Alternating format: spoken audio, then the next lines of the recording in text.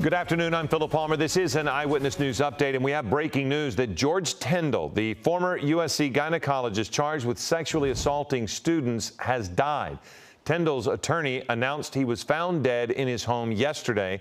Tyndall was charged with sexually assaulting more than a dozen women at the university's Student Health Center. He faced 35 criminal counts of sexual misconduct between 2009 and 2016 and was expected to go to trial this month. USC paid an $852 million settlement with more than 700 women who made accusations against Tyndall.